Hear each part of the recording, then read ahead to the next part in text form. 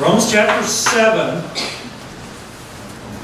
you would think, if you read along in Romans, that Paul forgot he wrote this whole chapter about death to sin, because he starts talking about marriage and divorce.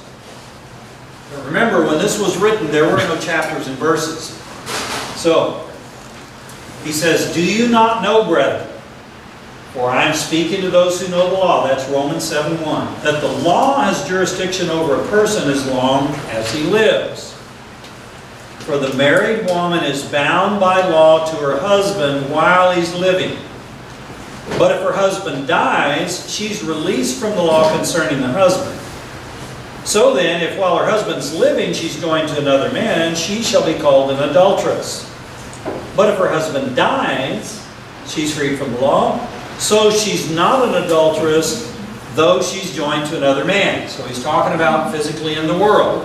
This is the way it works in the world system. If a woman is married to a man, and while she's married to him, she has relations with another man, she's an adulteress. But if that first husband dies, and she has relations with another man, she's not an adulteress because he's passed away. Alright, we understand that. Now he's going to talk about spiritually what that illustrates. "Therefore, my brethren," verse 4, "you were made to die to the law through the body of Christ, that you might be joined to another, to him Jesus, who was raised from the dead, that we might bear fruit for God.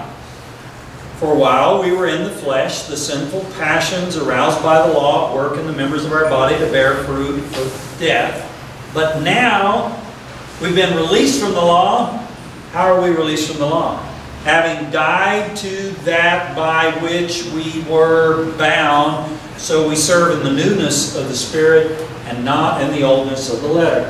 Now, if you understood that reading through there, I will tip my hat to you, because I probably had to read this thing 30 times, asking God to help me to understand what in the world was He talking about. And let me just illustrate it for you, and then we're going to go home.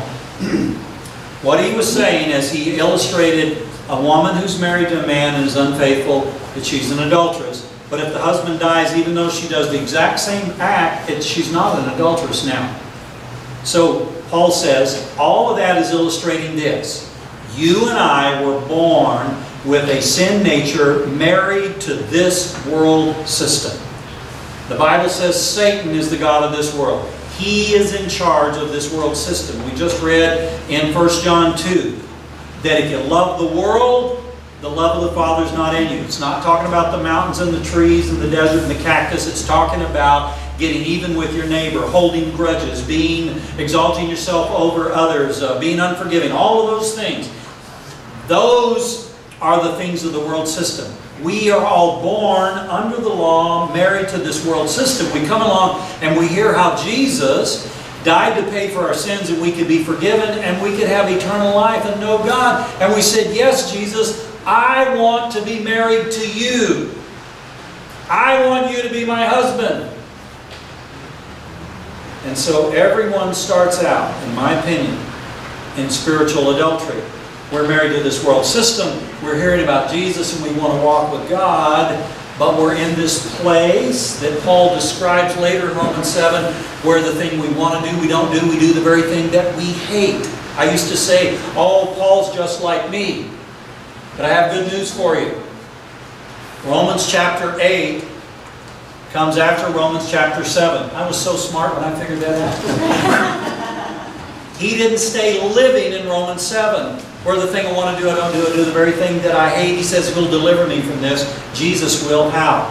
Because we have to die to our first husband. So we're not in spiritual adultery. We're married only to Jesus. God is such a genius that He put these things here.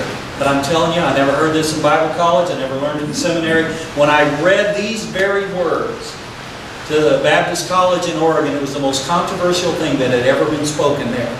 To talk about that God really wants us to overcome sin and be devoted to Him. That's because the teachings of men have nicely set aside the commandments of God.